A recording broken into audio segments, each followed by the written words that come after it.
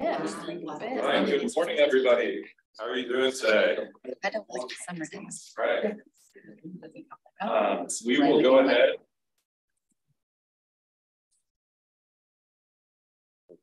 So we will go ahead and begin our April 2023 Staff Senate meeting, and we will begin with calling the roll. Senator Basham will be here shortly. He had another meeting. Regent Brinkley, present. Senator Campbell, I'm here. Senator Candler, present. Senator Cato, Senator Crow. She is with Staff Leadership Institute today. Senator Daniels, present. Senator Gilbert, present. Senator Hopwood, yes, Senator Inglis, present. Senator Johnson, present. Senator Jones, present. Senator Moran, present. Senator Pritchard, Present. Senator Purdy, Senator Robertson. She is also Staff Leadership, isn't she? Thank you. Senator Hammond, Senator Thomas, Senator Vanderpool, present. Senator Vincent, Present. and Senator Waller, present. Next, we will move to the next agenda item, which is the approval of our agenda for this meeting. Unless there are any objections, I would like to approve that by unanimous consent. Hearing none, we'll consider the agenda to be approved. Next, we'll move on to the approval of the prior monthly meeting minutes. Likewise, I'd like to accept those by unanimous consent. Are there any objections? Hearing none, we'll consider those to be approved. And then I'll mention very quickly and give some thanks where it's due. We have a good partnership with Student Government Association, and we installed some cameras in this room. They allow us to use the Senate chambers and works very well with Student Government Association to be able to host our meetings here for Staff Senate. That partnership is also now extended to Faculty Senate as well. And so one thing, especially if you go back and watch the recording for those that are here or for those that are joining us through YouTube today or Zoom, the sound quality is going to be much better in this room going forward.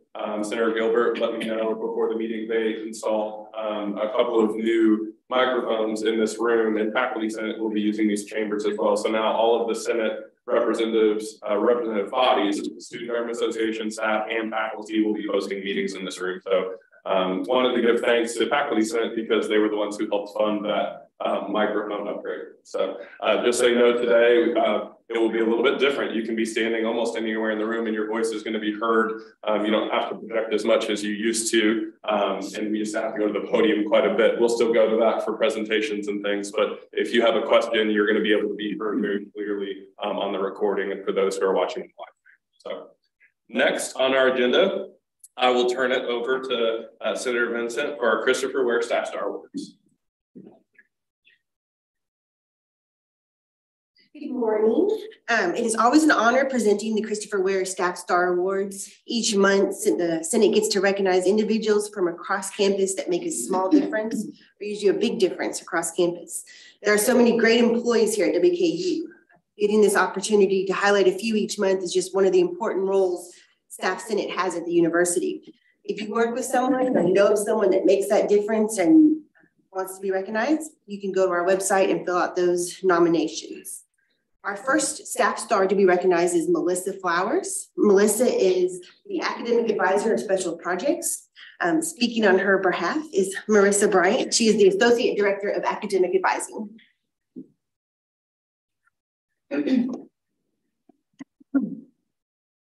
Hello, everyone. Good morning. Melissa Flowers is truly deserving of this award. She really goes above and beyond to help all of our students.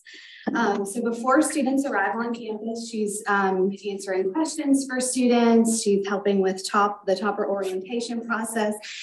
So she really, even just before students even get here, she's attending recruitment events and talking with students and getting them excited about coming to WKU. Once students are here, of course, she takes the time to truly sit down and listen to students.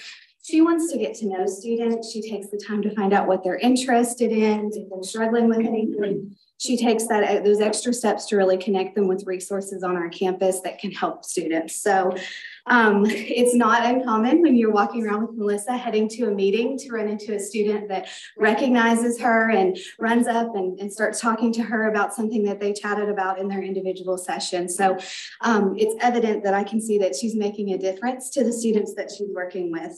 She works with our exploratory students that struggle a little bit with knowing what their next step is, what they're doing as far as their long-term career paths and things like that. So she really has a very calming presence and helps those students through that time where they're discovering what they want to do next. She also helps our student athletes, and she's a secondary advisor for our Intercultural Student Engagement Center scholars. So she kind of has that part in working with students across campus in many different ways. Those that work across campus with Melissa in admissions or registrar or wherever know that she is a person they can call and that she's always going to be friendly, and she is going to answer any questions that they have, and she's going to follow up with them. She's just a joy to work with in that way as well. If you are here, you probably know her or have talked with her on the phone or emailed her about something. She's an integral part of our ACDC team. She takes part in everything that we do, either behind the scenes or even working with students out front and representing our department in many different ways. So we could not do what we do without her, and we are so glad she is part of our team. We tease that she's our banner expert because a lot of times if we can get something to work, we're like, oh, ask Melissa, she will get that to work for you. So, you know, she's very knowledgeable, and she's always willing to share that knowledge with our new team members in our department, and even those of us that have been here for a while know that we can go to her and just check in and see if she can answer something for us. So she's kind and compassionate, and it shows in all her interactions across campus. And so we are so grateful for you, Melissa.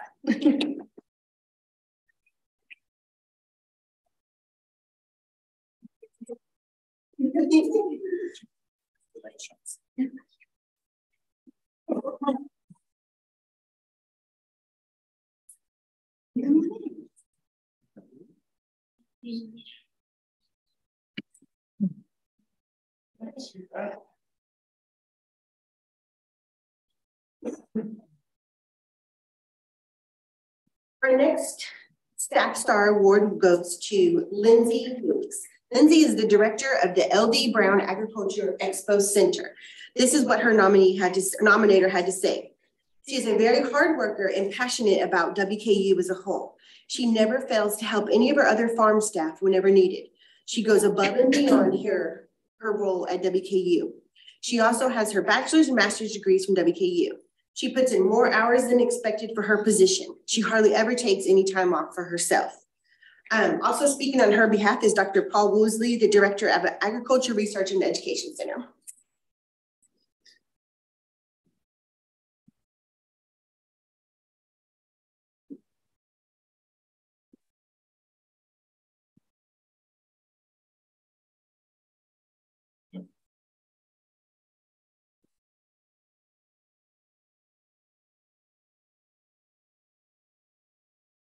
Well, I want to first thank everyone, especially the Staff Senate, for giving me the opportunity to be able to brag on my staff. I love my staff, and I grew up being taught to be humble, but when it comes to my staff, I want to brag on them every chance I get. And I have a love for staff because both of my parents retired from WKU and were staff members. And I know that this university cannot work if it's not for the efforts of our staff. And as a faculty member, the staff is what makes me look good. And I'm very happy to have a couple of staff members today being recognized. And of course, the first is Lindsay. And when you work at the Agriculture Research and Education Center, you got to be pretty diversified in your skill set. And so Lindsay is like a lot of my staff, and with the Ag Exposition Center, she's a one-person show. And so you may find her in a skid steer, setting up panels for a livestock show, or on a tractor dragging the arena, but you may also find her in the kitchen cooking for an event of feed 300 individuals. She's also my personal IT troubleshooter, which as I get older, I have more problems with IT, and I appreciate her efforts with that. But also, You know, we've got these animals out the farm called cattle, and they seem to only want to get out on the weekends. And because most events at the expo occur on the weekends, Lindsay's our designated cattle rustler. And so she can round up cattle to rival any person. So if you ever are out and you see some cattle out on the road or something like that, no, don't call Lindsay. But she has a very service attitude, and I try to hire people that do that, and she exemplifies that. And so not only does she do her job well, she's willing to help others as the person nominator mentioned. So Lindsay, come on up. Yeah.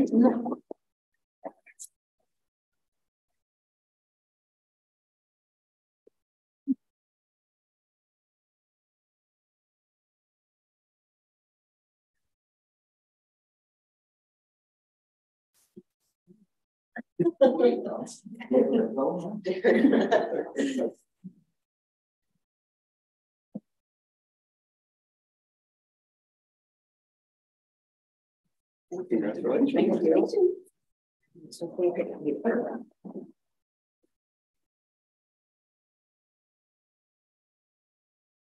Our next one to be recognized is actually from the farm. It's Christay Dean. Christay is an equine technician at the University Farm. This is from her nominator. Christay goes above and beyond managing the horses and facility at the school farm. She is also co-coaches the 3 WKU Esquarian, helps with labs throughout the agriculture department and helps her student workers become better horsemen and students. Also speaking on her behalf is Dr. Lewis. Thing I'd like to share about Krista is that we had a time period where we had faculty that retired from our equine program and changeover in staff. And so there was a time where our equestrian team did not compete, period of several years. And when Krista was hired as a equine technician, she is an alum, and she remembered her time here at WKU and participating on the equestrian team. And it was very important to her to try to revive that team. It was not part of her job responsibilities, but she took it upon herself to do that. And so, you know, this past month, we've had a couple individuals that's qualified, you know, and been able to compete on a national level.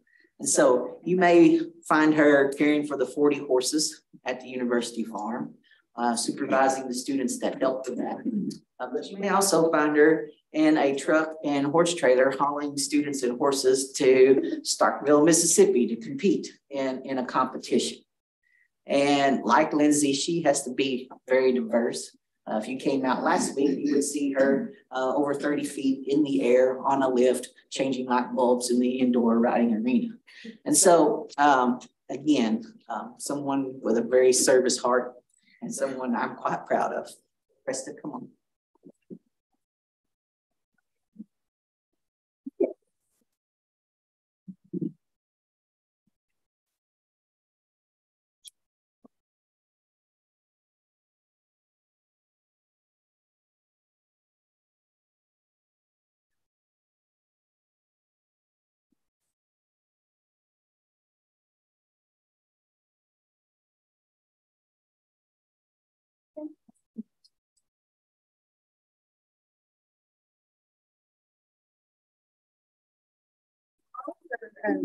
Nominating, and I look forward to seeing more nominations. Thank you.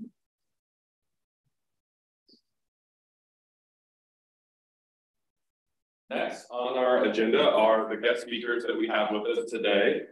So we have Andrea Sherrill, our Assistant Vice President of Human Resources and our Chief Human Resources Officer.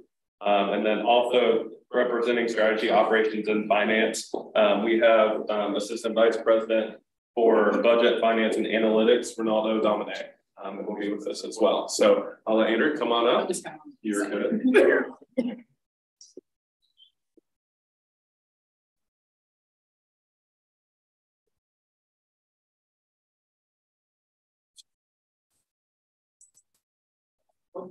All right.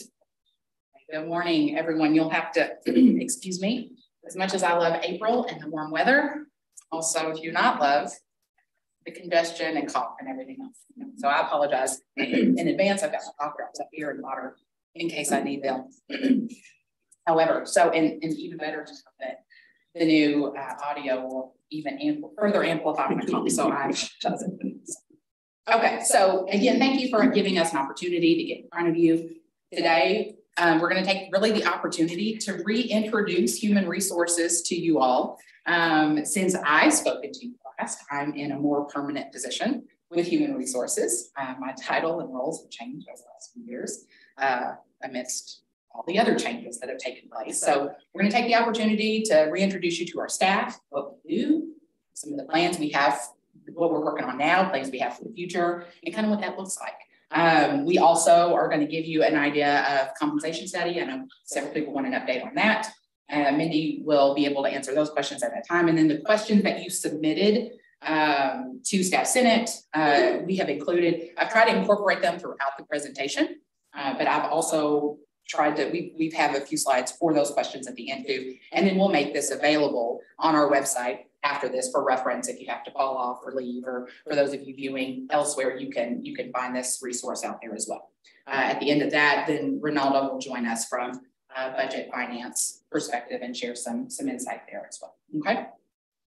All right. So the Department of Human Resources, we have 9 people currently in our department that perform 11 different HR functions that consist of everything from benefits, retirement, compensation, wellness. The list goes on, you can see it there. But those are all the primary functions of our department that we have, again, 9 full-time employees performing. We are closing out the search for an HR manager role, which is the role that I essentially vacated, although not really, I still technically have that role, ongoing 2 years now, but we are closing that search out and we're really excited to move forward with that. It certainly doesn't get us to where we need to be, but there are many things and programs and initiatives that really hinge upon filling that role. It's critical to the work that we do. And the ripple effects of filling that role really impact all of you. So we're really excited. And I hope to be able to share some more news as we finish that search out. So, but here you see, we've got Wade Pinkard, who leads our wellness and benefits team. There are 3 FTE on our benefits, retirement, wellness side of the house. They are also responsible for leave management. And then we've got what we call our HR operations team that consists of Mindy, compensation, which her role has changed, and I'll talk about that shortly. Joanne Malott, who's our employment specialist, Brittany Wofford, HRS and technology, and then Michaela Daniel, who's involved in a little bit of everything, but you probably are familiar with her either from performance development or supervisory training and some of the employee recognition events, especially all the things that are happening this month of April. So that is our team. Erin Heil and Candace Petty, I didn't mention them by name, but they also make up our benefits team as well. Erin Holderman just recently joined as HR coordinator. She is a longtime WK employee. We're happy to have her on our team now. So what I'd like to talk about, some of the changes, as the workforce changes, so do the expectations that you all have of human resources. And so the changes that we've made over the last year to roles specific to our team reflect some of those changes, and that's continuing to change. So, but what we've done is really pulled out the employee relations function, and we have Mindy Hutchin, who was formerly compensation analyst, now is our senior HR analyst with some employee relations functions now under her purview, and then Michaela Daniel. And so what is employee relations exactly? So that function is really pulling out, we provide consultation services, both managerial, leadership, supervisors, staff, employees, on anything in regards to policy interpretation, conflict resolution. Sometimes, not everything you have to come to HR for requires a complaint. Sometimes you're seeking guidance or direction, and we have tools and resources that we can provide. Now, historically, that has really always come from the CHRO. And that is not the best use of time, resources, and really things bottlenecked there as well. So how we've divided those, just when you have a question about how to solve a problem on your team, whether you're a supervisor or an employee, we have people that you can reach out to. That's not always just me, although I'm certainly an important part of that. But Mindy Hutchins on the academic side of the house. So if you look at our 2 organizational charts for WKU, you'll see the academic affairs org chart. So if you are a staff member on that side of the house, then you or supervisor, whoever you are on that side of the house, then Mindy Hutchins would be your contact for all things employee relations. If you are on the administrative side, so I know we have some facilities people in here, parking and transportation, WKU PD, Michaela Daniel is going to be your contact for employee relations concerns. Now, sometimes I work very closely with them in addressing issues and matters, and sometimes they escalate to me. So it could be either one of us that you would be working with. But that is how we've done that. We have changed their roles to reflect really the needs of our workforce. And that volume is growing, and we're proud to have their expertise in this regard. So I just wanted to introduce you to their faces. You know their names, and now you know what they look like. All right, so I've just got a slide in here quickly. HR support by the numbers, just to give you an idea of what our day-to-day looks like. So Brittany Wofford, if you have ever had the pleasure of working with Brittany, one of the many things that she does is she applies and processes our electronic personnel action forms.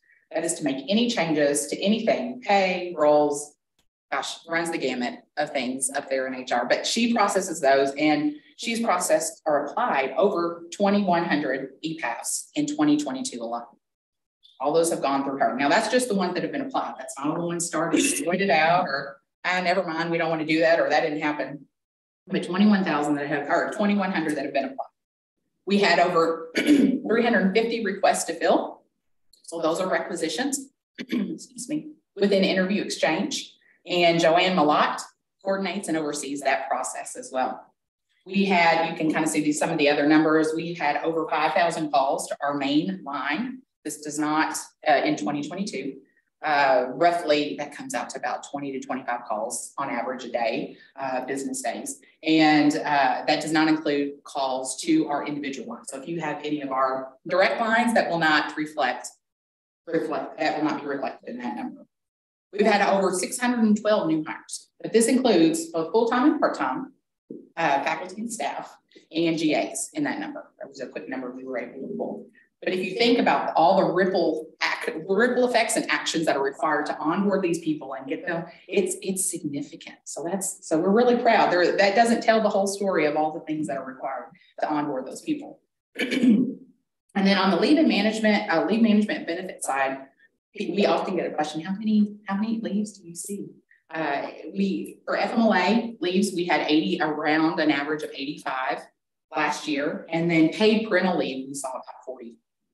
And then our tuition waiver program for both the dependents and then employees, we saw 442.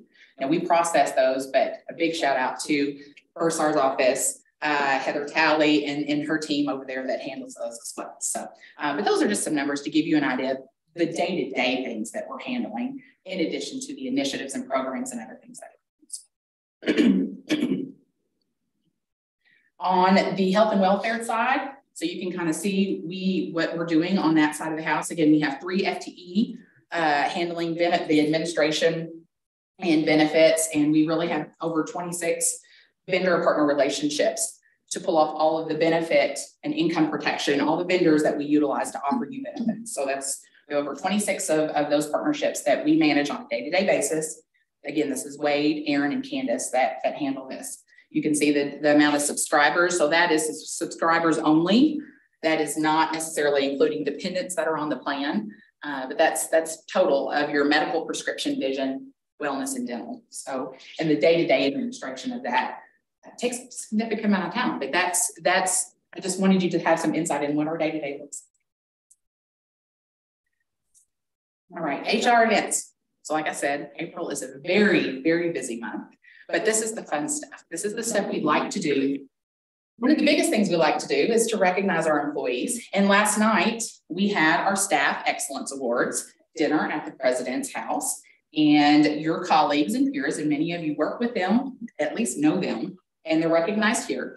Jenny Henley, Debbie Gabbard, Melissa Flowers is with us, Brady Fowler, Gary Chandler, and Brad Cornell from Barnes & Noble were recognized last night for their contributions and what they do here on campus. And the ripple effects of what they do could never be measured. But to be recognized by your peers is the ultimate achievement, I believe. And they know the work that you do, and they see the work that you do in a different light than maybe anybody else does. So we were very proud to be able to have this event. It's a nice event. We recognize them. There's a monetary reward, which is also sweetens the deal a little bit too. So we were able to do that. And that event was yesterday. And Michaela Daniel was integral to organizing that event. And we're very lucky to have her on our team as well. All right, take our kids to work day. How many of you have kids that are planning on attending this event? Anybody? Okay, we have one. We got one. I can't see other hands being raised, but we are excited to bring this back this year. It's been a while since we've been able to do this, both from a capacity and public health emergency, you know, all the things that we were challenged with in preventing us from doing these kind of events. But we're excited to bring it back this year. Actually, as of yesterday, the last call email went out, and we now have 80 registered as of yesterday's email. So we are thrilled with that number. We have lots of activities and sessions that are offered. We've got a farm activity, Game On.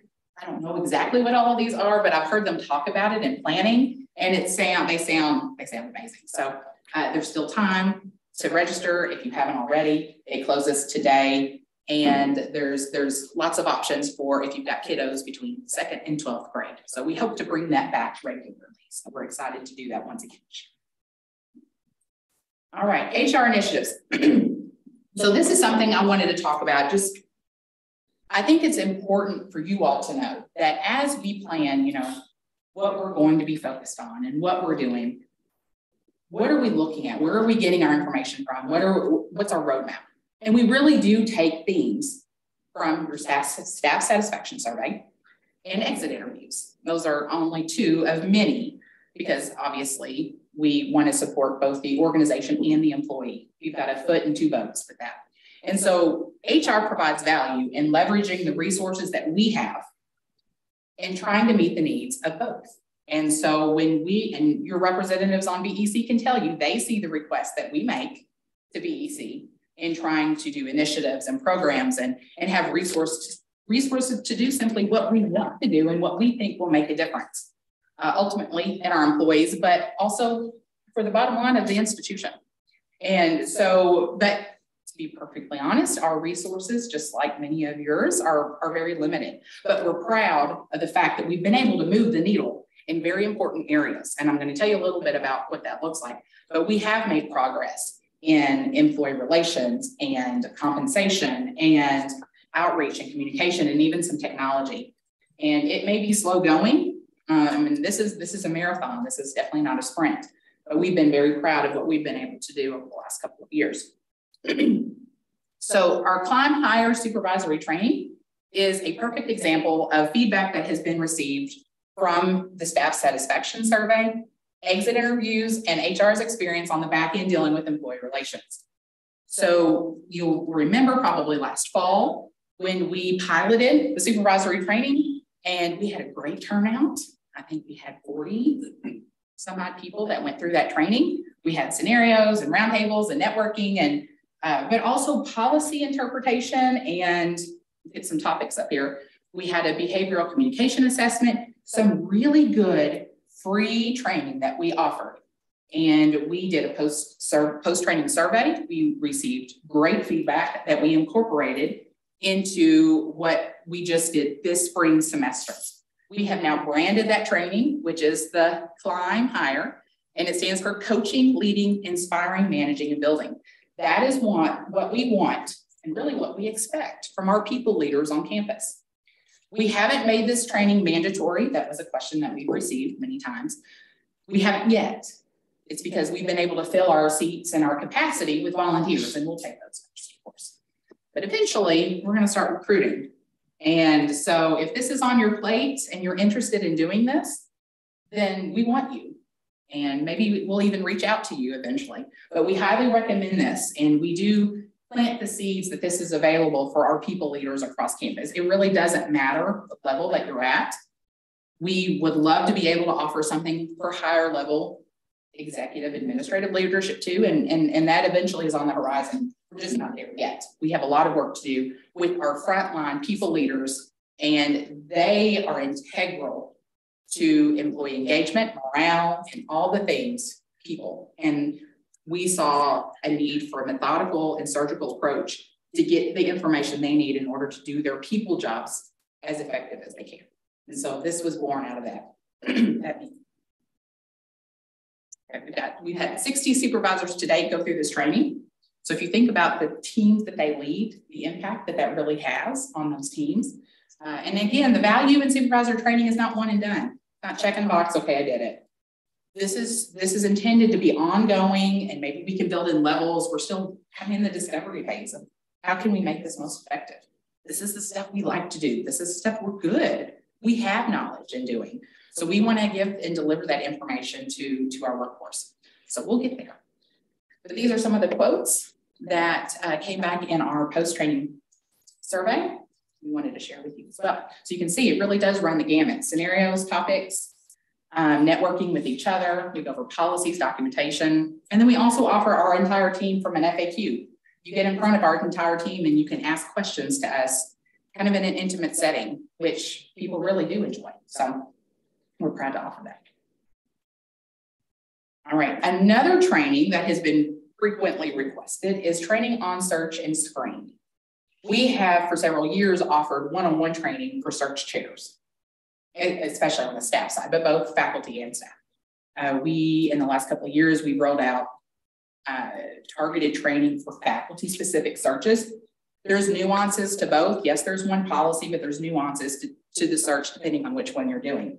But we are proud to finally roll out training for entire search committee. So if you're a stakeholder in a search, if you're preparing for a search, if you know you've got a search maybe coming up, or even if you might serve on a committee at some point, this training is for you. And this is an easy way to get that out of the way and just plant some seeds of things you could be thinking about. We have a lot of knowledge to share, a lot of best practices to share when it comes to making your searches effective, efficient, legal, and protecting the candidate experience as well, which is also important because even though a person doesn't get the job, they're going to go out and tell their friends and peers about your interview process. And that is also important. The PR aspect is important. And there's some really little things that you can do that make a big impact on that entire experience. And so please join us. Please mark your calendar. There will be more of these. This is certainly one of them coming up. We'd love for you to join us. We have partnered with our Equal Opportunity, Josh Hayes, and our DEI work group co-chair Michael Crow in delivering this training for you all. So, all right, other development opportunities. So if you've noticed a theme, one of the things that we felt very strongly about from an HR perspective is making sure that we were doing what we can to offer development opportunities on this campus. And some of those things are in the way what we just talked about, but also WKU Professional Development Day. So there were some questions about if we plan on offering this again. And yes, we do plan on offering this again. We received feedback. We've already incorporated that into some planning for 2024. And there will be a planning committee that's organized once again after spring semester calms down a little bit. And we'll get that going too. But I am thrilled to be able to grow that event and make it effective for you. This is a simple, it's not so simple from a planning perspective, but it is a simple way and something that we can offer to everybody across campus when it's hard to send people to conferences right now. I can tell you, we don't have the money to send people to conferences right now. So what can we do? I mean, if you think about the knowledge and resources here on this campus, like create the opportunity to bring them together and share what they know and what you need. It can be very simple. So that's our goal. The other thing is the catharsis awareness programs. I call them awareness programs because they're a little training, they're a little educational, and they're a little opportunities to talk about sometimes complex topics in a safe space. So we've piloted a couple of these. We intend to do more. Again, this is in partnership with our diversity, equity, and inclusion work group in the university. And so we're trying to build out what that infrastructure even looks like. We don't know what it looks like yet, but we know that people want information on what DE&I means to the university, to us in our day-to-day lives. And so that's what and just making our environments inclusive. So that's what we are seeking to do through the catharsis awareness programs that we do. Extended DISC assessments. We had a couple of questions about this. Currently, this is only offered in our supervisory training, but we hope to be able to offer this to groups and departments on an as-needed basis, as we can do that, for developmental and team building purposes. If you are not familiar with DISC, again, these are behavioral communication assessments that you can do individually. And you know, some people have different opinions about what DISC means and what the takeaways are, but there really is an opportunity to learn from self-assessments and take what you leave, or take what you need and leave what you don't, and then figure out how that impacts teams and what that means for your team and what your role is on that team. And I have done DISC, full disclosure, I'm a little biased. I have done facilitated DISC assessments long before I came to WKU. And we have, it's almost like, okay, send in Andrea, she's going to do the DISC assessments for these teams. And we really saw some cool things happen with those teams. So I am a believer. Of course, that's not sometimes the magic fix, but we really do see some really cool things happen from those assessments. And we hope to be able to offer that to more people across campus. So we're working on that, and we hope to be able, when we do that campaign, and communicate what that looks like. All right, training calendar. I'm really excited about this. So besides what HR can offer, there's a lot of opportunities across campus. You've seen people send emails out, hey, this training is taking place. We'd love for you to join us. HR wanted to consolidate all those things and provide a central resource for finding out what that information is, what that looks like, and who it's available to. Now, WKU Alumni Association has started offering webinars, some really good webinars, to not only Alumni Association members. And so we're hoping to include those here. You can see we've already got a few things up here. We've got our staff search and screen committee, decoding your child's misbehavior. I probably need to do that. And then advanced Excel too. So we're hoping to bring all these opportunities so you have a one-stop shop of finding, hey, what's coming up? Let's see what's going on. It's a way for us to organize and kind of refer back to that when people are reaching out to us to ask for questions about what's coming up. So this is out there now. It's live. And you also have a form here that if you are doing a training, this is also easy professional development for any of you all that may be an expert in your area and want to train other people about anything.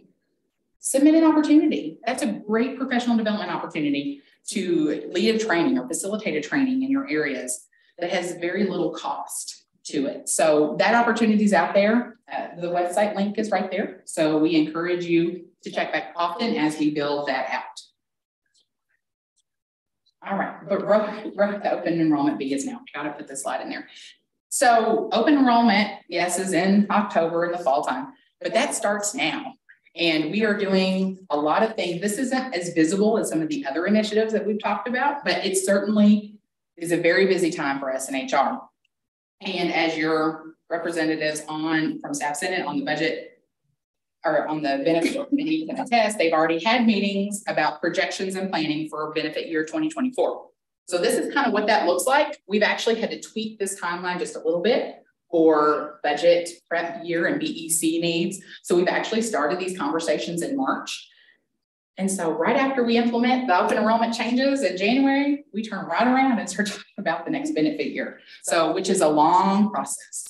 So that kind of gives you an idea of what's going on and how long that is. It really is almost an entire year of planning and back and forth. And then the benefit committee making recommendations to executive leadership over the summertime period about what that looks like. And sometimes we go back and so.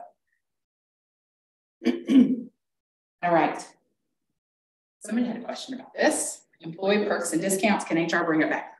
Yeah, we brought it back. And so now we have this, and I don't have the link up here, so I apologize for that.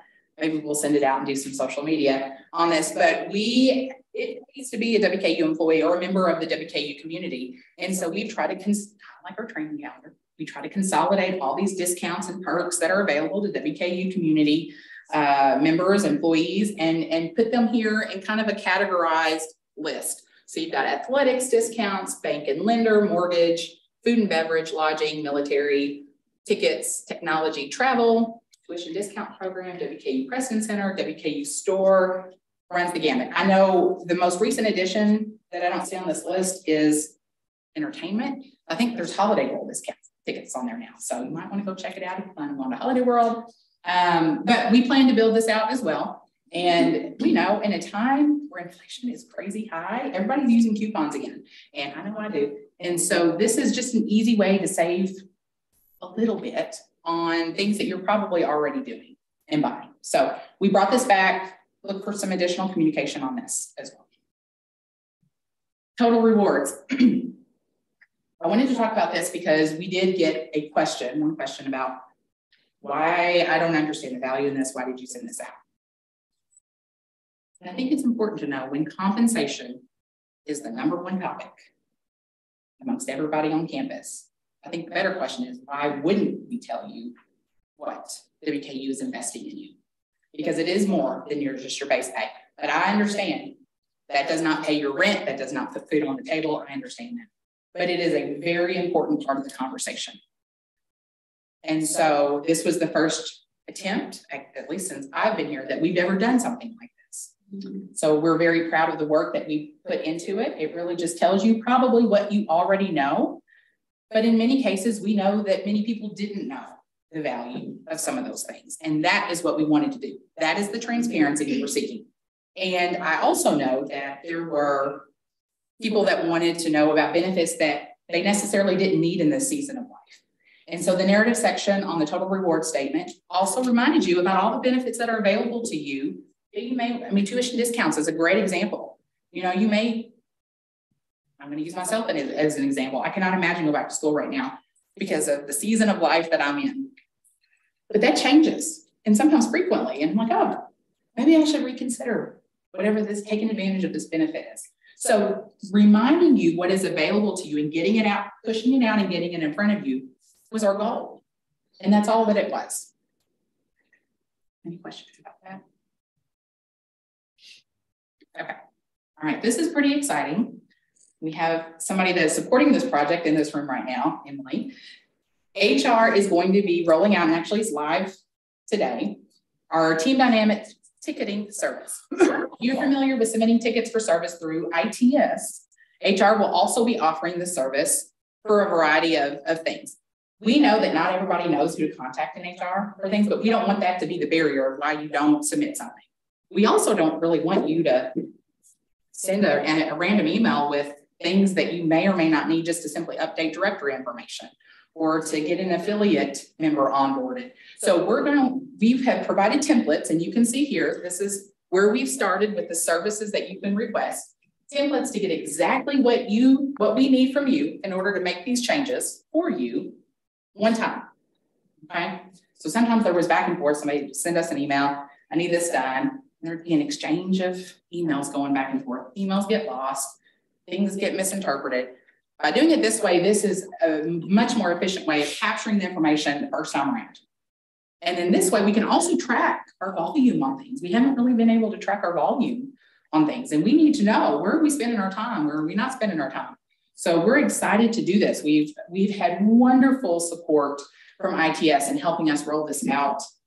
Charles Clemens and Emily have been wonderful. I'm so thankful for them and their patience with our limited IT knowledge sometimes. And Brittany Wofford has been wonderful. We rely on them heavily to roll this out. So this is coming. There will be more information. These are probably some of the most frequent services that are requested via email. So you will be redirected to these, reaching out to us about this. And we can simply send you a link. You can fill out the ticket. And then we get the information we need to do what you need for us to do. More information to come. Oh, yes, okay. Compensation study. All right. Ready? Come on down.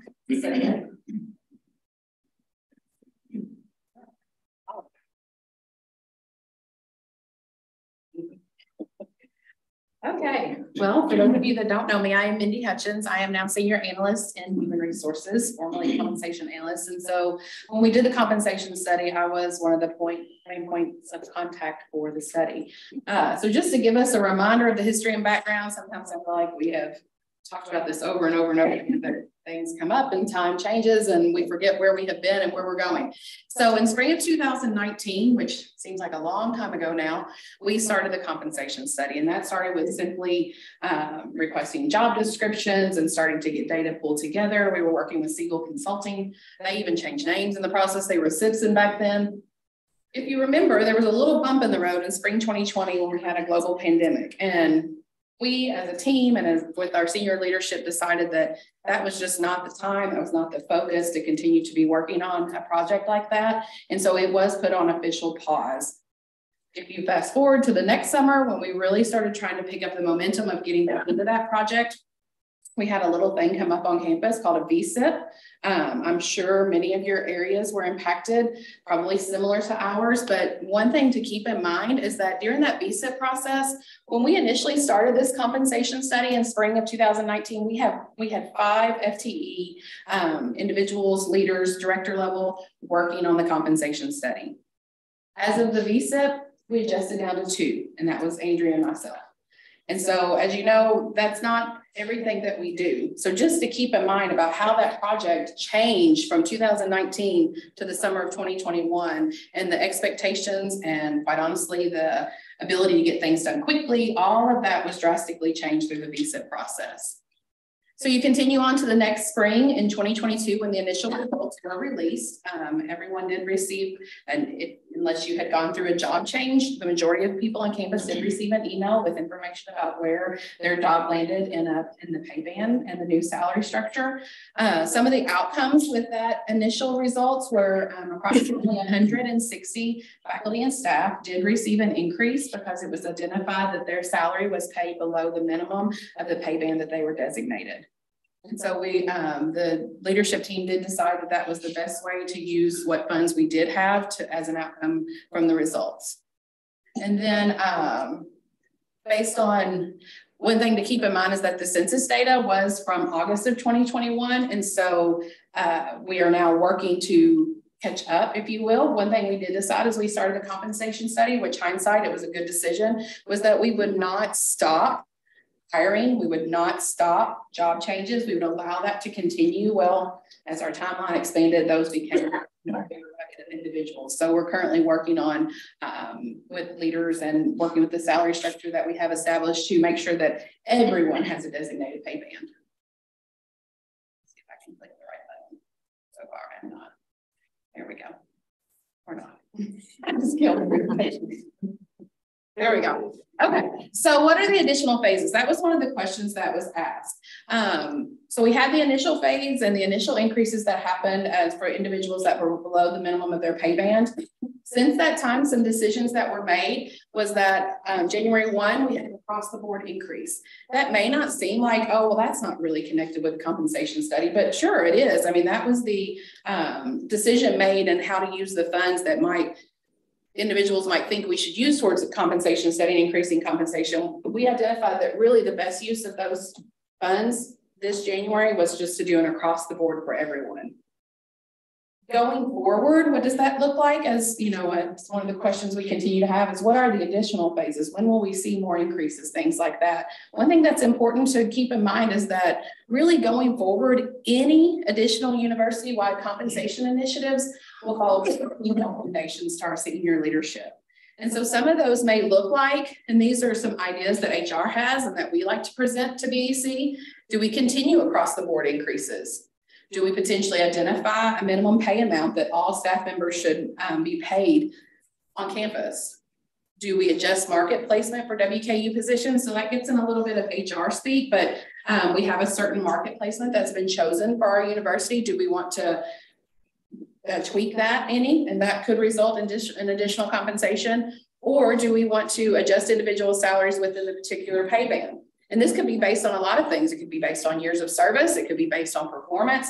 So again, there are a multitude of things that we can do with now the salary structure that was developed. But the biggest takeaway from this is that HR makes recommendations and we use data that we have and we try to educate.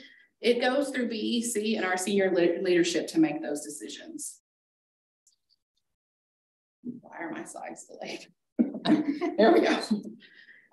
So what else? So these are the things that have happened behind the scenes that I've really enjoyed, that have been a great part of the compensation study that probably you haven't seen out in public and may or may not even care about, or it may seem boring, but they're very important foundational pieces to our compensation and how our salaries are paid in both faculty and staff.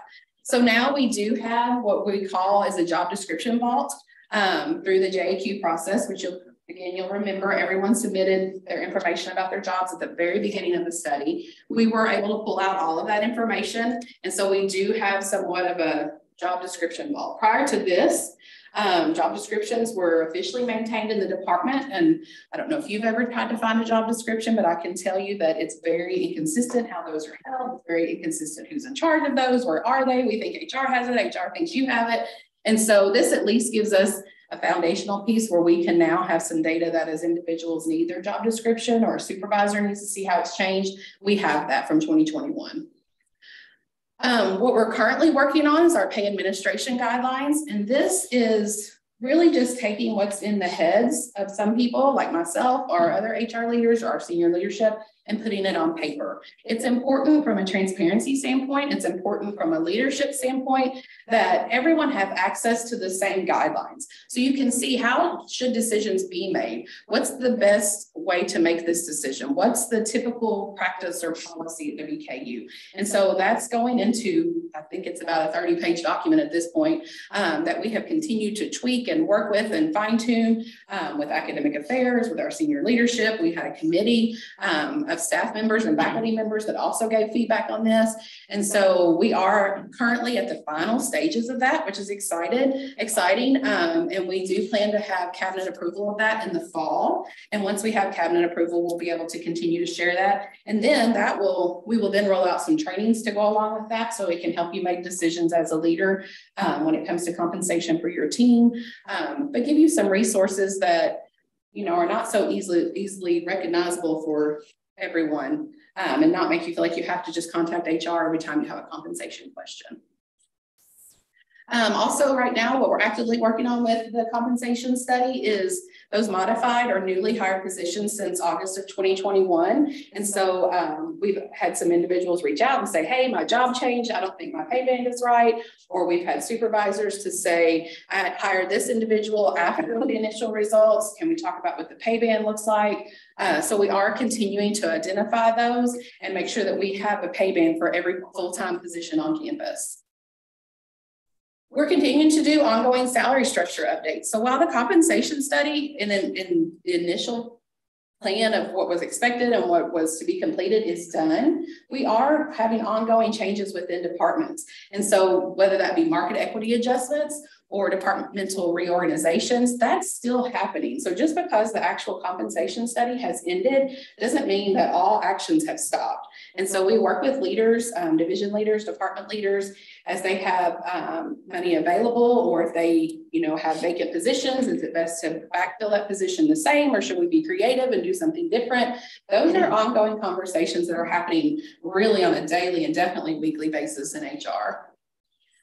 And then one of the things that is very important, but is very behind the scenes, is that we now have to take the data that we receive through the comp study and put that into Banner.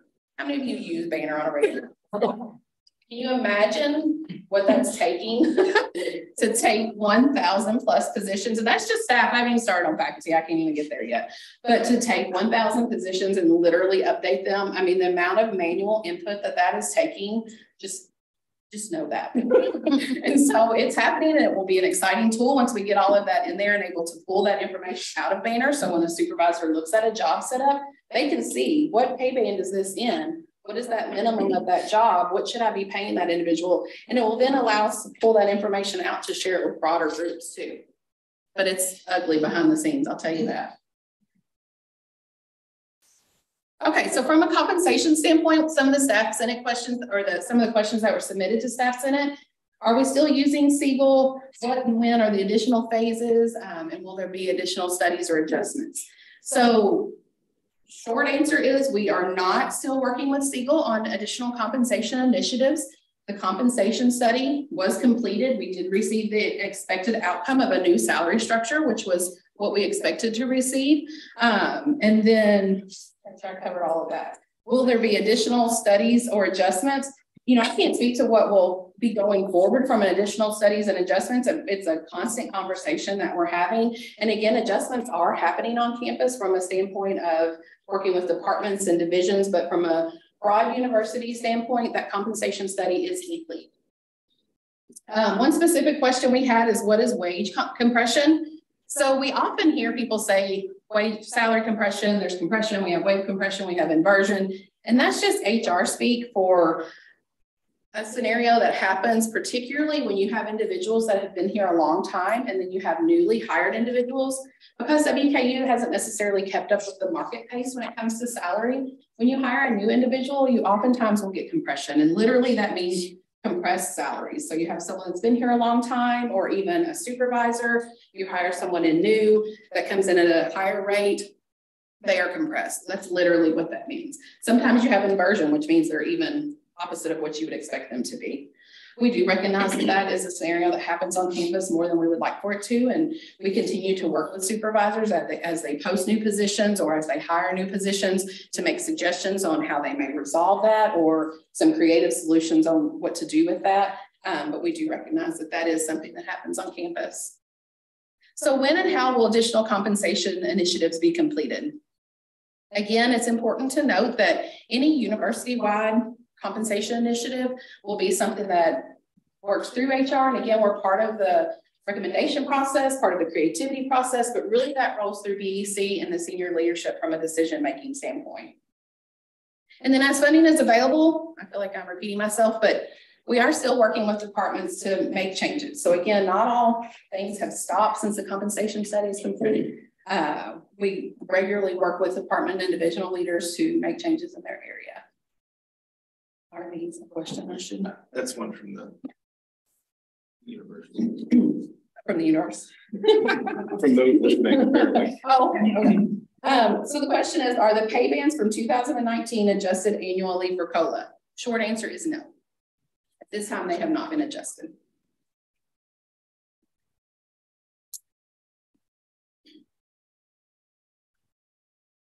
All right, Andrew, you're up next, I think. So these are some of the other questions that have come up. No, this is the same song. There you go. Okay. There were some questions. Oh. Thank you. Okay. There's some questions that came through that I'm not so sure are HR questions, but we've reached out to areas in an attempt to answer them. So the first question, why is fall break for the 2023-2024 academic calendar on a Monday and Tuesday versus the usual Thursday and Friday? So I reached out to the registrar's office. And so the decision was really focused around instructional time for students because of the Thanksgiving holiday falling Wednesday, Thursday, and Friday. They thought offering fall break closure on Monday and Tuesday would balance out the semester from an instructional time standpoint. I think you all have reps on the calendar committee. If anybody that's consistent with your understanding, is that right? Yeah. Okay, so there you go. And I think it's important to note too that our holiday calendars for faculty and staff really revolve around the academic calendar. So they set the academic calendar and then we determine what the holidays look like. What considerations, discussions have there been about reducing the cost of staff parking? So I reached out to parking and transportation about this. WKU parking fees remain in the lower third compared to other benchmark institutions and are considered relatively low in comparison. The plan is for parking fees to remain. There's no change in parking fees for the upcoming year, and they remain the same. So that'll be the 5th year that there's been no increase in parking fees. So, and then they have increased the pay-as-you-go options and expanded some because we know not everybody's coming to campus every day, maybe like they used to and what they once were. So there's some more customized options that may better fit your budget and lifestyle needs as far as parking needs too. Who do staff turn to with ongoing problems with their supervisor? So HR is available to provide guidance on navigating complex and sensitive situations at any time. We also encourage, and something I think we give a lot of guidance on, is if you feel like you have a conflict with your supervisor, we often will recommend referring back to your leadership hierarchy. Have you talked to your to your hierarchy, to the next level supervisor, the next level leader. Because what we often see is that so many of the interpersonal issues have an operational context to them. They understand the environment, they understand the culture. And so referring you back is not just to get it off our plate, is because that is typically the best practice, best method of resolving conflict. And that is what we continue to recommend when there's interpersonal issues, when it's appropriate. Sometimes it's not always appropriate, but we can partner and navigate with you on those situations. So there's not a one size fits all solution to that, but we can help with that and navigating those situations. How do we get funding for research as a staff member? So I reached out to the graduate school on this question, and apparently I did not know this, so this was a learning opportunity for me. Although the RCAP internal grants are typically available for full-time faculty and instructors, the grad school does consider case-by-case requests for that align with the strategic goals of the university. And so you can submit your justification and request to this email address. And as long as you have support from your immediate supervisor and your dean or VP of your area, they will consider those requests. So that opportunity is available. What mental health services and or initiatives are available for employees? I never miss an opportunity to plug our employee assistance program. I feel like our utilization has ticked up slightly because we've done a very good job of incorporating that reminder in everything we do. Whether it's speaking to you all like this or in other communication methods, if there's employee relations issues, we're plugging this information. And often I think there's a stigma sometimes associated with this. Well, you know, I don't have X problem, but I don't need to use it. But you'd be really surprised about the resources that are available on there. And I think it's a good reminder that it is available. It does not come through HR. HR has no idea who is using the service. It is available 24/7, completely confidential. It's available to you as an employee and members of your household. So you don't have to be, because it is confidential. Your household can use this service. And you do get up to 5 free counseling sessions on through the EAP as a benefit. So that's pretty great. And then also there's a lot of opportunities that I know Peggy Crow is the first person that comes to mind, when their counseling center does a great job of providing opportunities to learn about different mindfulness seminars that really are open to everyone. And so we hope that that training calendar we talked about will kind of pull in some of those resources when they're available. So you can check and keep track of maybe what's available to take advantage of in that way. Will all of the colleges be implementing the mental health hour eventually? This question is in reference to CHHS's initiative. They're piloting a program that focuses on holistic well-being and by providing faculty and staff with a wellness hour. And there's parameters in place. They have a big program. This is certainly a specialty in their research areas, and they are monitoring and piloting this program this academic year. We always welcome opportunities as HR to partner with deans and VPs and leaders in other areas across campus on initiatives they think might work for their areas and what they do and what their culture is and what they promote. So we're open to that. We will continue to do that. Of course, there probably will be some takeaways from this wellness hour that exists in CHHS. And so if it's something that we feel like we can replicate or duplicate, we will be all over it. There's probably going to be some learning and challenges to that program too. We don't know, but they're piloting. Excuse me. That's the end. I made it this far. Sorry. And I think we still have a little bit of time for Ronaldo, so I apologize. I'll pull up your slide for me. So there you go. Andrew, just wanted to give a quick update on the budget for next year, fiscal year 2024.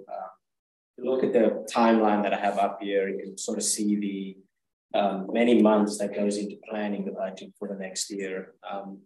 I would really call this as our active budget season. So between November until June, when it's approved by the board of regents. But there's also work that goes on in the budget outside of this, which I'll probably call passive budget development.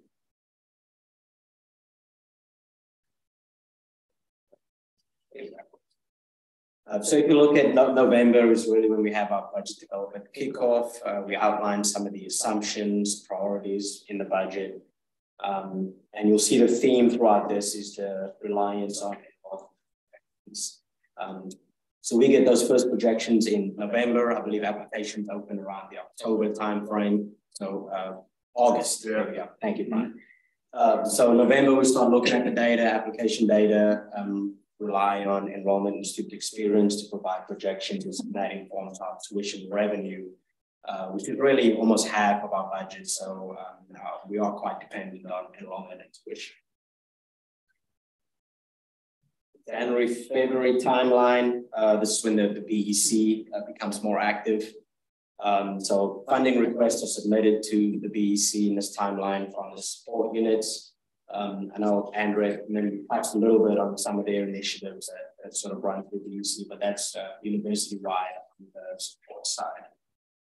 And again, enrollment and tuition revenue, we receive monthly updates on those as new data becomes available, and that informs our budget planning.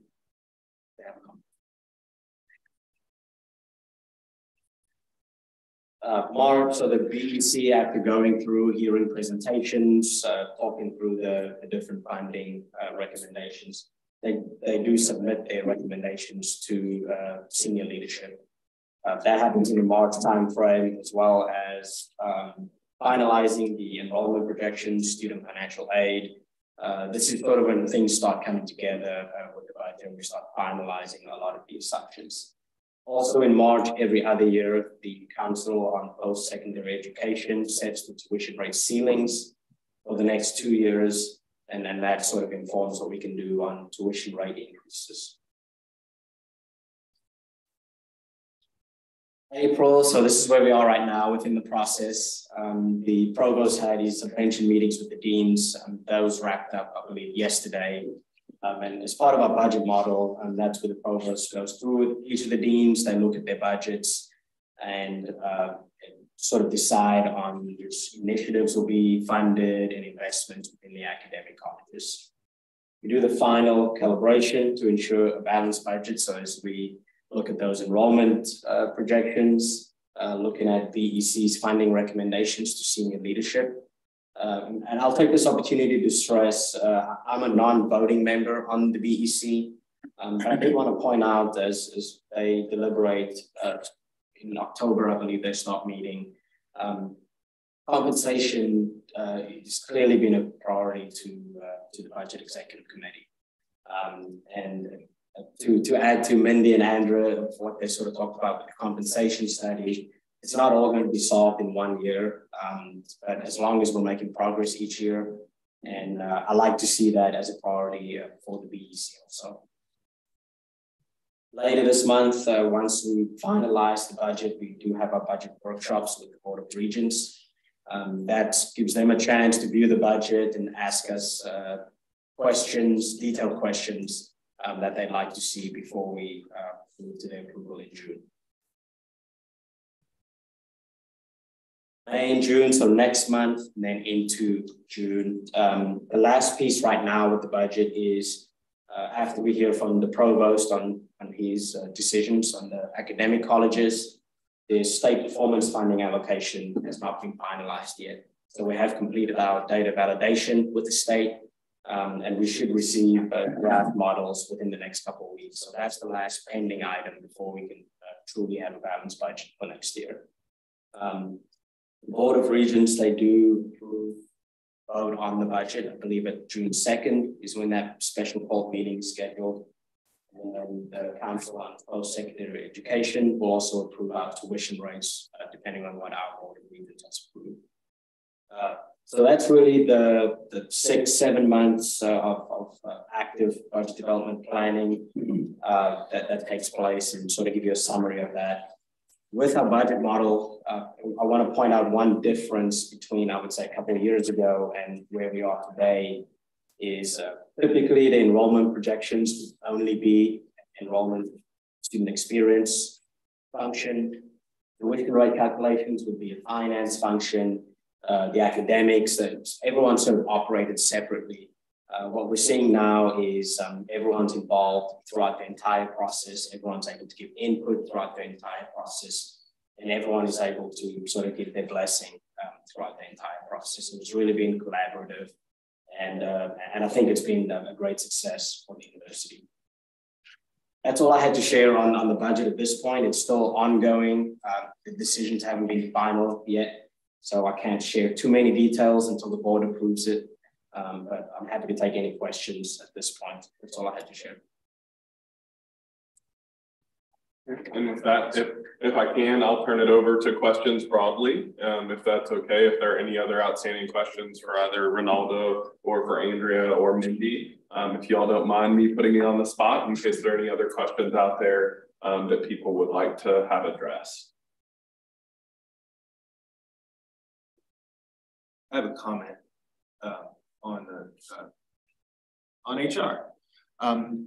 You know, I've been a hiring official now. I'm going to my 10th year, and I have currently 2 searches and like 4 requisitions, and we've had several actions that we've taken internally. It's a revolving door, but I want to stress to people. We talk about the compression was mentioned, and I want to say that it's not always intentional. I accidentally was flagged because of a compression issue I almost caused in a search related to a hire or a promotion, and that's something that I don't think would have been flagged several years ago.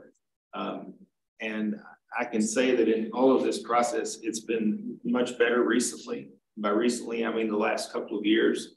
In every dealing that I've had, and I ask some really stupid questions sometimes.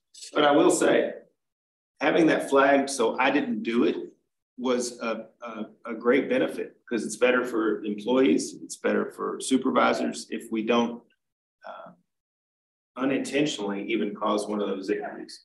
So I really appreciate the work that and the evolution of that area, and I know that the staffing issue that they've had for the last few years, I have nothing but compliments for HR. Thank you.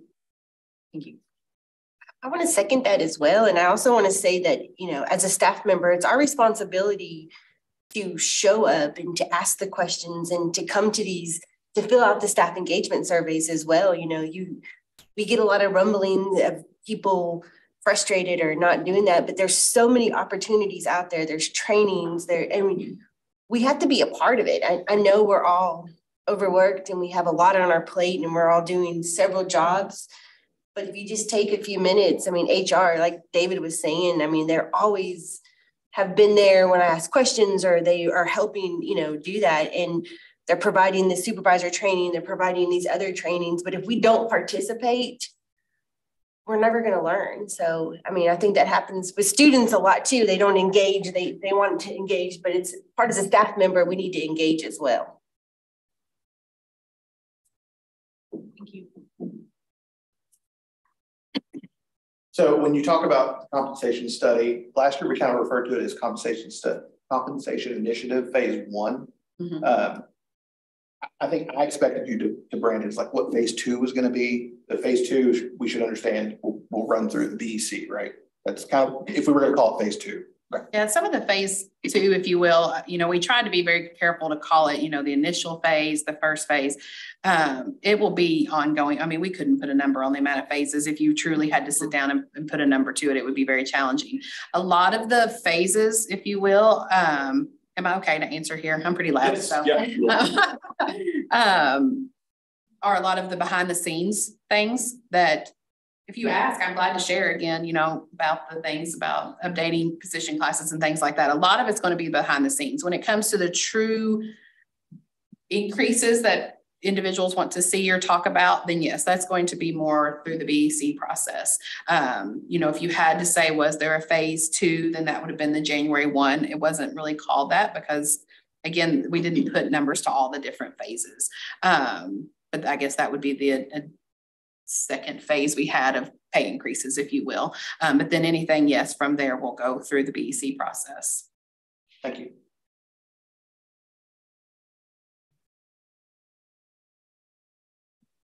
I want to make a general comment, and I want to be careful as well.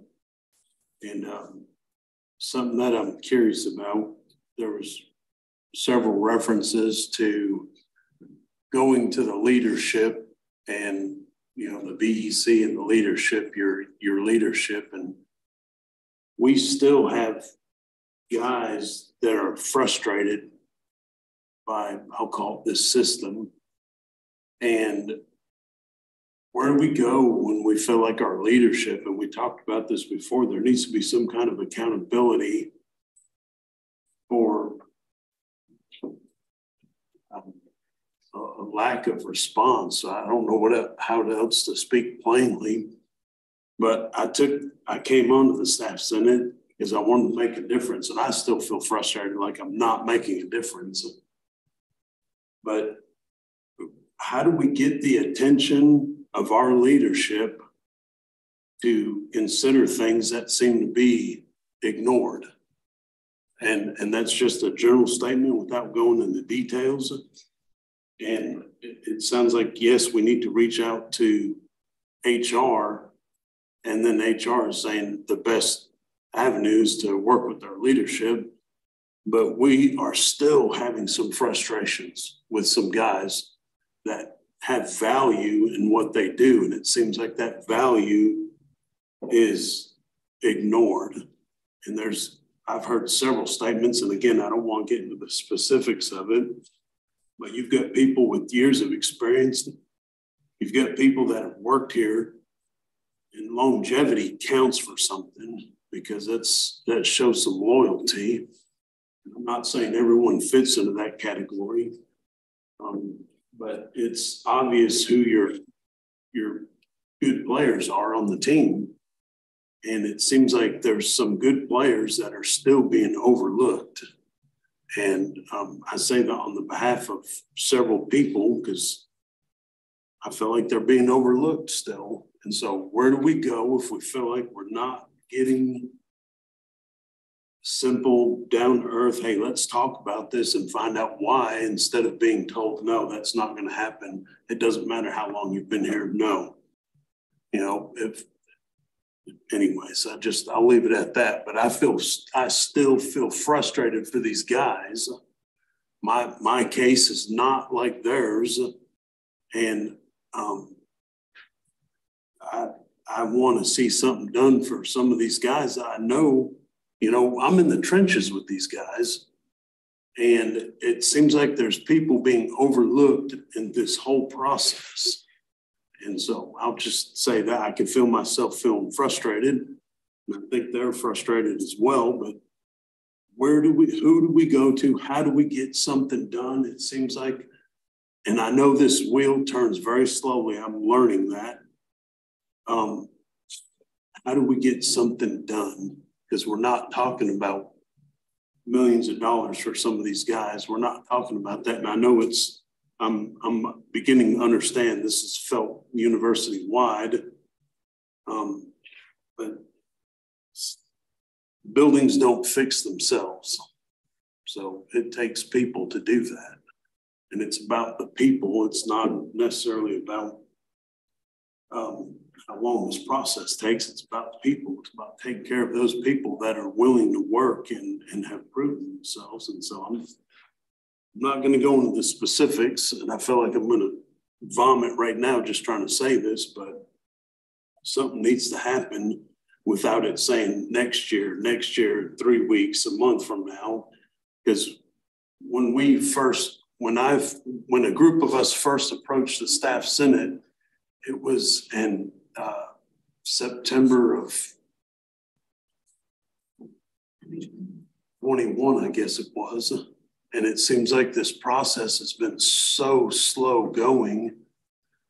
And we heard comments like, well, there's been some money set aside to take care of it, but all of it hasn't been taken care of. It's only part of it's been taken care of. And through this whole process on a personal level, I've got some guys that have not exactly been very friendly to me. In one way that I've benefited, they have not benefited. And I've certainly felt the effects of that. And you know, there are some guys that they need to change their attitude without a doubt. But there's some guys too that you can't keep ignoring them. They can't be ignored. Something's got to be done. And so I'm just saying this out of frustration still. So I just want to be careful, but where do we go? That's, you know, if we feel like our leadership is not hearing us, where do we go? First, I'll go ahead and address it. So I'm sure that your colleagues appreciate you advocating on their behalf. There is no doubt about that. And I think that it's no surprise that I know the group that you work with, and I know that compensation concerns are the utmost priority within your group. And I am familiar when you all came in front of Staff Senate and then also to executive leadership to express your concerns about compensation. We have seen significant changes within your organization and changes. I will say that HR doesn't get to delegate what money is available to make those things happen. And I'm going to assume that your frustrations are about compensation. So that's where I'm coming from, because sometimes this is not a one-size-fits-all solution, depending on what it is. And I am familiar with some very specific situations within your group about probably who you're talking about that we're working on. Okay. So, but to answer generally, it's not feasible nor realistic to fix all the problems all at once. It is not. We rely so much on enrollment, and we know our state appropriations have also, we've gone down overall, and enrollment numbers drive what our ability is to do things such as programs, initiatives, and ultimately compensation adjustments. I don't know what the adjustment rate is for DFM as a whole, but I know it's significant. We've been involved on the back end of those changes. We've seen it happen. So the fact that there is movement occurring is positive. And you're right, they're not going to happen overnight. They're not going to happen within a year. It really is as budget determines availability of funding. And pay strategy is although we make recommendations, and unless there's a policy violation or something like that, you know, we make recommendations on. Do you have a question? Following on that, where is the policy for changing someone's job title or description or something along those lines? Because I have had several people ask me, how can they do this? This is demoting me without telling me they're demoting me. Sure, and there's a lot to unpack there with all of that. You know, it's not illegal to change jobs, to change job description. Now, there are consequences to that. There are consequences to that in terms of morale, engagement, turnover, all those things, which we do not want. And so by providing recommendations and best practices to leadership, which is what we do, guidance, consultations, and consequences of what will happen when you make decisions like that. Doesn't necessarily violate a policy. Do we have a policy on that? We do not. We do not. Something might need to be looked into. Okay. We hear you. So, but again, to go back to address the other concern about changes overnight, I understand your frustration. This frustration is not only within your unit, but there is a methodical way of going about it. And to be honest, from a staff perspective, there's been if you exclude the 1-1 increase of last year, there has been over 25% of staff that have been impacted, full-time staff that have been impacted by some type of adjustment. That is significant. That is significant. In 1 year, over 25% of full-time staff have been impacted by some type of adjustment outside the 1-1 increase. We have never seen that before. So it's not fair to say when all these other years we have not been able to make the adjustments that we needed, you're not going to catch up. You're not going to catch up in 1 year, 2 years, or 3 years. And so it's up to us to advocate for individuals and what we see and what the consequences might be. And we do that. You all, unfortunately, don't always get to see that happen, but it happens. I can tell you with some of the leaders that we worked with in here, the flag that you got about compression, you said it, that it wouldn't happen, wouldn't have happened before. So those are the parameters that are in place now. And with the pay administration guidelines, you don't always have to have a policy about everything, but there are certainly best practices. And we are concerned. I'm concerned when you tell me that you are frustrated. And when I talk to your peers and your colleagues about, you know, how can we help? And sometimes it's not up to manage you guys. You know, we want to partner with your leadership, and there's tactics and ways that we can go about trying to give that feedback in an appropriate manner. Sometimes it's creatively navigating those situations. We hear you, and that work continues. To bridge onto what Andrea has said, as a hiring manager, I want to stress this. And also, you all that don't know, we have funding from multiple sources. So we're not 100% reliant upon E&G money. We have grant money, we have donations that help fund some positions. So we have a lot of flexibility when it comes to the evolution of how we think.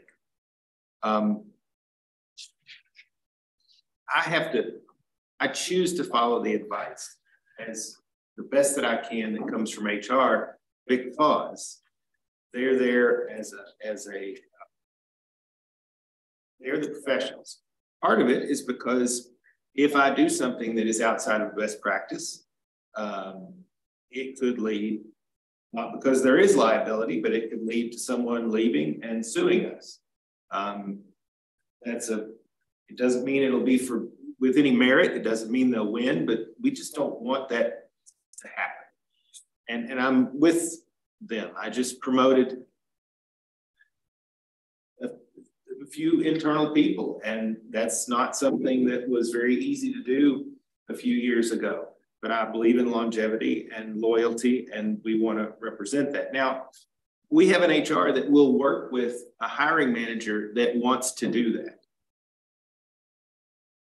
I want to stress that. We have an HR that will work with any hiring manager, VP, that wants to evolve and grow their area or pay people what they see fits within their budgets.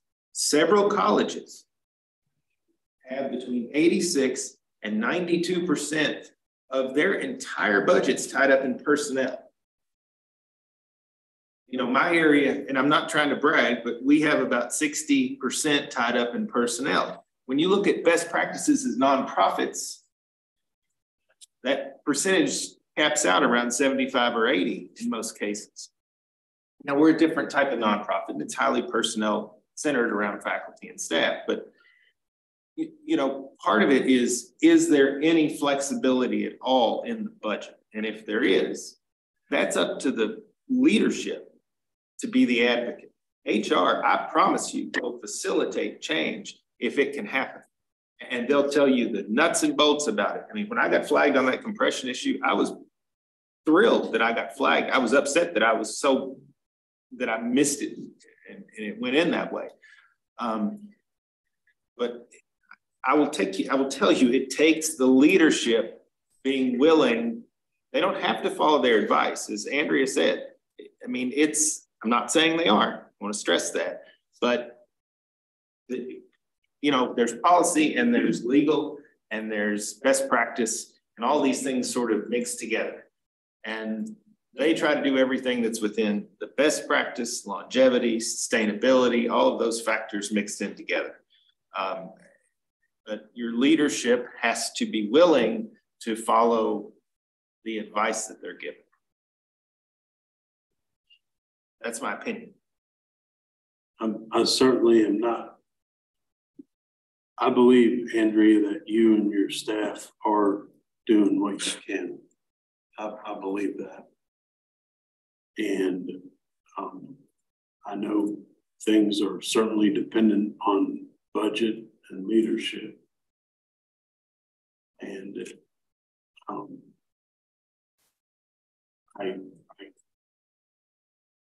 I'm wondering if maintenance has the budget that they need to operate in. And I know I personally hear all the time, we need to bill for that, we need to bill for that. And there's certain aspects of my job that I do that I know are billable. And one of the positions I took with attitude wise was I'm going to make sure I do everything I can that's billable, because I want to make sure I get money. I want to make sure that I'm paying for myself and making sure that I'm going to make sure I get this done so I can get a raise. And through this whole process, I do feel like I know that I've been better taken care of. I have no doubt. It's these select few guys that has me frustrated. And I know that they have as much value as I do. And so I know that it doesn't matter where you go, you're going to have those guys that are going to want to sit back and go along for the ride and get what they can out of it without putting any effort into it. And those are the guys that I'm not here for. I'm here for those guys that I know are putting forth effort. And I have no doubt that you are doing the best you can. And I feel frustrated, I guess, with the lack of response from our leadership. And I know it does take the budget and it does take the leadership. And I hope that this prompts something to happen. I don't want anybody to lose their job. You know, I want those that are putting forth effort, you know, there's ones that are dependable. And I want them to be taken care of. And that's where I feel my frustration at. But I do appreciate what you all have done. It has certainly, the impact on me has been greater in the past 6 months than it has in my 14 years here. Let me put it that way. And I appreciate that. But I just am, I want to do my due diligence and voice my frustration for those guys that I can see that I work with in the trenches that have, for lack of better terms, seem like they've been overlooked in this process. But anyways, but I do appreciate what you're doing. We hear you.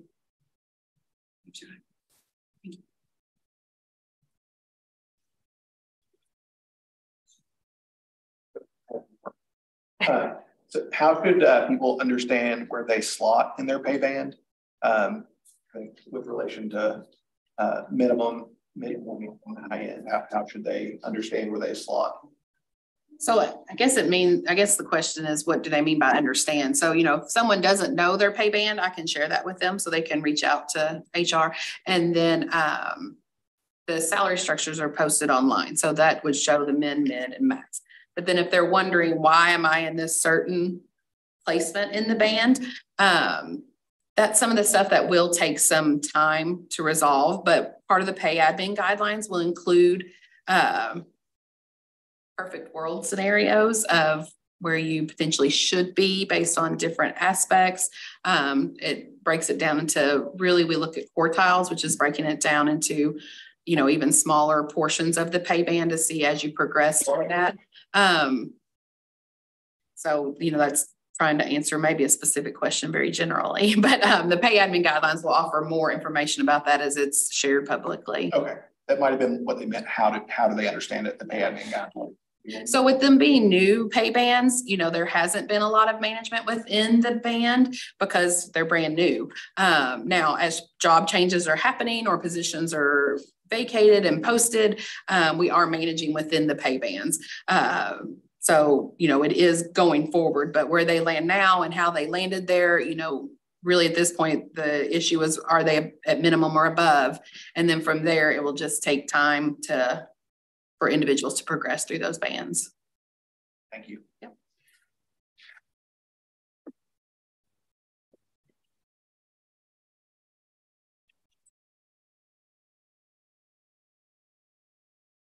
Are there any other questions for Andrea, Mindy, or Ronaldo? Well, thank you very much for coming and speaking with us today and addressing the questions that we received. We appreciate your time and your efforts. So thank you again very much. Thank you. Thank you. Yes, thank you for having us. So next on our agenda, we will move on to our officer committee and staff regent reports, beginning with staff regent. Okay, this is a committee meeting week. We have committee meetings on Friday morning. And to give you all the refresher on that, so you'll have committee meetings where the committees will approve action items before we go to the full board.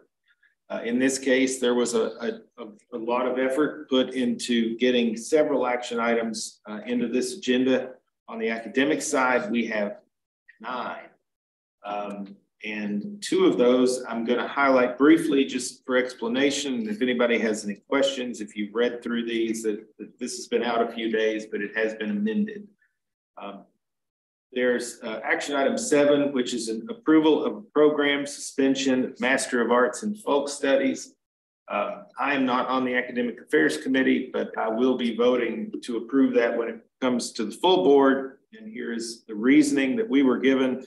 The faculty have decided to close the Master of Arts in Folk Studies to new admissions. The action item language credits the reason as low enrollment. The chair and the dean and the provost all support the faculty's decision. I have heard nothing to the contrary of that, so therefore I will be moving in favor when it comes to the full board, if it passes committee, to eliminate or suspend that academic program. Along with that, I want to give a little tiny bit of clarity on action item number 8, which is approval of program suspension of Bachelor of Arts in Agriculture. People are saying to me, wait a minute, why are we getting rid of a bachelor's program in agriculture? It is a niche, well, it's not really the program. It's an option in the Bachelor of Science in Agriculture that requires a second major or a minor. So there's two options. One, you don't have to have a second major or minor, and the other one you do. It just gets rid of this one where you do have to have a second major or minor. So those students will move over if they want to, or that'll be taught out. There's not really an impact on the budget on this one. It's a neutral impact, and on the program suspension on folk studies, it will either have a positive or neutral impact. That's to be determined. Those are the two in academic affairs. I want to stress I'm not on that committee, but unless anybody emails me and has any concerns, I'll be voting in the affirmative on all those actions. Finance and budget, there's a list of several things. Shane Spiller and I, the faculty regent, and I had a meeting with Susan and her staff yesterday. It was very nice of Susan to attend that meeting, given her that she was in Louisville during it. And she gave us a full hour as we needed. We went over the budget versus actual report. That there's always questions that come up related to that. Sometimes we don't remember from quarter to quarter or year to year what specific percentages mean.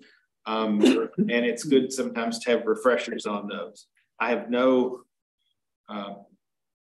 issues with the budget versus actuals. On the personnel actions, those are fairly standard. Again, I have had a universal complaint that I have voiced my entire time as a regent, that the granularity of that has been suggested that is required by statute. I've asked again and again that not be presented in the manner that it is, and that I know that there are questions that go past that. FB 3 and 4 are two bond refunds. So they're bond issues. Those are, we're going to probably, I don't want to speak for the whole committee, but I'm going to vote to approve those because as I was told yesterday, that is merely a market-driven feature. So if the rates are favorable to doing that, it will happen. If they are not, it won't. There's no other agenda behind that other than the opportunity for a better rate, market rate. So if that doesn't exist within the next 12 months, nothing will be done. And that's behind that. So it's not really changing anything unless the market conditions provide that. FB5 is asset preservation capital project. That's listed out in some detail. We had some questions about some of the features of that and got those answered. Sorry, you all. I lost my second page because I made a question on it. Okay, FB6. 6-year capital plan. Sorry. There's some detail. FB6 was added since the initial agenda was presented to the public. I would suggest reading through it. It's sort of hate to describe it this way, it's sort of a pie in the sky of renovation projects for the university. The board every few years will approve a capital plan, and that will go to the CPE, and then we'll also go Council on Post-Secondary Education, and then it will also be one of the talking points that our staff use in Frankfurt when advocating for either one-time money or additional money related to that, the funding programs. That list, if you're looking at that list on projects, capital projects, I'm told that that is the ranked order. I want to stress though that there may be a project on that list that you say, wait a minute, we're already doing that, and this could be an additional pie in the sky ask on the same facility. So there, for instance, Cherry Hall is one of those where there's some of that's already in progress. There are no action items on the remaining committees, the Student Affairs Committee and the Executive Committee. That's not uncommon for this time of year. Remember, we haven't approved a budget for the coming year. That'll happen as was stated in early June. We'll have a special called meeting on that. And I'm happy to have, I'll entertain any questions that anybody has, as always, and that's my report. Next, Communications, Senator Vincent. You're going to discuss the election, right? Yeah, so no report. Treasurer, Senator Purdy is not with us today. Technology, Senator Gilbert. You've already mentioned the microphone upgrade, but other than that, no report. Next, Senator Johnson. No report. And Vice Chair, Senator Basham. I'll let you do the election stuff since you got to figure it out. I'll make a motion to those. Okay. Are you talking about this too? I was going to mention that you were. Oh, no, I'm leaving you on the good side. I will say we wrapped up our election round, so it's pretty well shortly. For the Senate understands for what my motion will be later. Our successful election still will leave us with 5 available seats. The way we approached that last year was to have a special election, so I'll make that motion later. All of the Brian doesn't know this because the way our elections work, my chair administers that any problems that come up, there stays out of it so that they can make a ruling. So he doesn't know exactly how it worked out, but all 4 of the positions that are to a 2-year term for the 4 candidates in that area. The other 4 candidates are in at-large positions, and they were spread out among EO categories that are already filled with senators that will continue. And I really plan to talk about election. So yeah, no, you go. No, I think it's better coming from you. But that's all I got. Any questions? I'm happy to answer those later on for folks. Thank you. I've stolen a couple people's thunder today. So moving on to the chair report. One of the first things I'll mention is out of the Budget Executive Committee, at our last meeting, we received a memo back from executive leadership regarding recommendations that we had put forward. We had put forward a recommendation that a 2% faculty and staff salary increase pool would exist in the next budget, and that recommendation was accepted. So we would expect, as long as there are no unforeseen changes to that, the budget still needs to be approved and finalized. It's not official until it's voted on by the Board of Regents. But executive leadership did accept that recommendation that a 2% faculty and staff salary pool exists again. And then how that 2% will be distributed to faculty and staff will be determined by Budget Executive Committee over the next several months. So that will likely be a decision that, again, is one of the first things that BEC begins discussing in early fall. So happy to announce that. Thanks. Next, the Staff Senate survey. That did close on time and as expected. Dr. Christina Birch let me know that we should have results. Her and her students are doing the analysis on all of the submissions that were received. And so we should have analysis for that hopefully by the end of April. that we can share with leadership. And as Andrea mentioned, that's something that even HR will look forward to in terms of initiatives that they may want to engage in over the next year. Another would be the Staff Excellence Awards. Andrea touched on that as well, but just going ahead and again, congratulating the 2023 Staff Excellence Award winners. That was Jenny Hensley, Brandy Fowler, Melissa Flowers, Debbie Gabbard, Gary Chandler, and then Brad Hornall. So again, congratulations to them and thank you for their service to WKU. Moving on to the election results. So Jordan was kind enough to pass on the election results to me. This will be sent out to staff all later today, but happy to announce the results here. So in the full-time executive admin professional category, the representatives that will be elected to a 2-year term based on the results is Jason Kanzler, Alex Collins, Tanya Vincent, and Taylor Wright. And then in the at-large representatives who will be elected to a 1-year term, James Daniels, Rhonda Jones, Morgan Moran, and Tish Robertson. So congratulations to those newly elected senators, some that are going to continue on and already serving as senators, but re-elected. Congratulations to all of them. And that is all that I have for my chair report. Any old business before the same? There was none on our agenda. Moving on to new business.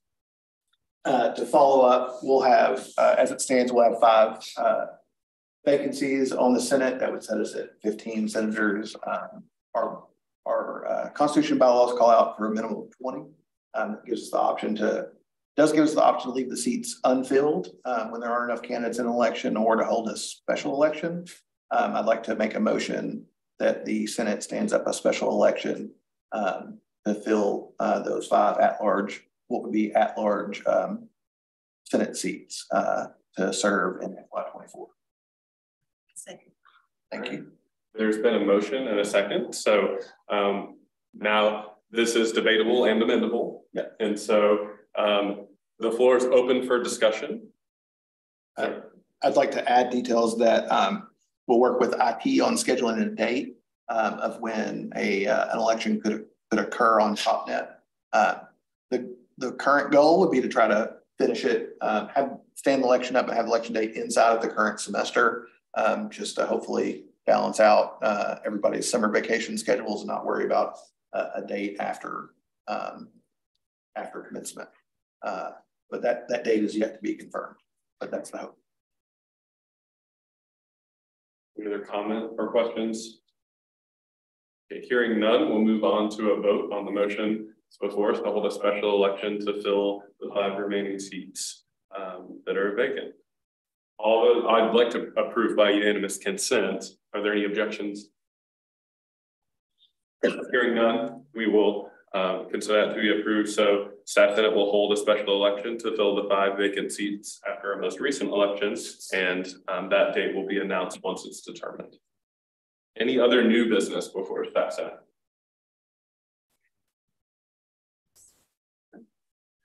Any public comments?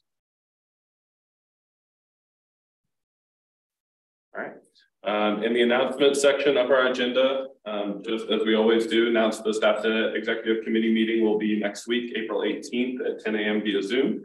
And then our next Staff Senate meeting will be May 3rd at 10 a.m. here in the same room, DSU 2081. And our guest speaker for that meeting will be our Director of Internal Audit, Bruce Weissman. So look forward to having him with us and speak to tell us more about that internal auditor role here at WKU. And thank you for Tanya Vincent for reaching out to him and getting that lined out for us. So with that.